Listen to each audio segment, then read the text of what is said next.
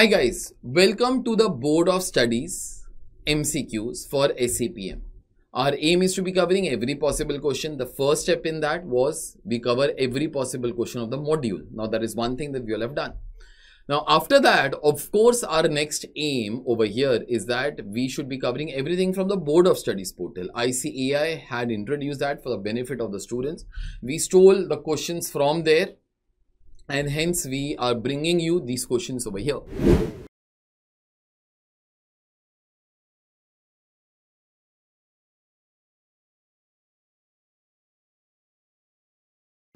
Two things before I'll be starting. Our complete course is there for you all to be enrolling, which has everything that you all can want. That is, it has all the concepts, all the practical questions, all the theory questions, all the MCQs, all the case study based questions, everything that you can be asking. And of course, without me mentioning also again, there is unlimited views. The link is there in the description. The moment you enroll, lectures will automatically start. That is one thing. Second is that in case you will still require some clarification on something in SCPM, write to us on our Telegram ID @AgenNext and we shall be happy to respond to you. Now, we are on to chapter number 4. Chapter number 4 has various concepts like target costing, life cycle costing, etc. This question that we are seeing is on target costing. Let's see this question. The selling price of product X is set at 275 for each unit, okay? And sales for the coming year are expected to be 400 units. A return of 30% on investment of 1,25,000 in product X will be required in the coming year. What is the target cost for each unit of product X? So therefore you want target cost. Okay.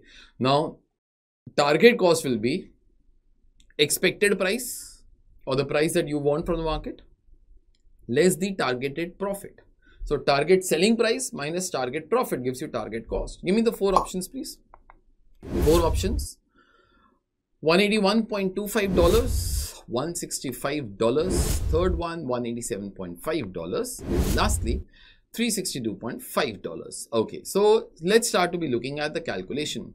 I'll go in 2 steps. First, I'll try to be finding out target profit, and then I'll take the target selling price, subtract target profit. I should be arriving at target cost. Okay, so let's see the calculation over here. So first thing is investment that we all require is $1,25,000. Everything is in dollars. Into the return required, that was 30%. So therefore total profit that we all want, return means profit, that is 37,500. Let's divide that by number of units, that is 400. So on every unit we want a profit of 93.75. Now we want to sell the product at what price beta? 275. So target selling price is 275. Let's subtract 93.75 from there.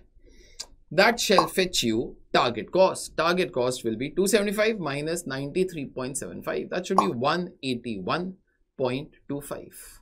So I guess 181.25 should be the correct answer.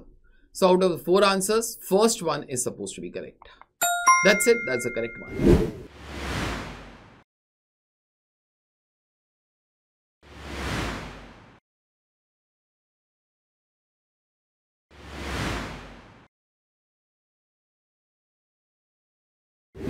My job is done for today. I'll see you all in the next lecture. Just before I sign off, this is the QR code for the playlist, which has all the questions from SCPM modules. Everything is explained concept-wise. We have tried to explain the background of that question. We have tried to explain why this is the answer, why these are not the answers, and so on. I'll see you all in the next lecture with some other MCQ. Thank you guys. Bye. Take care.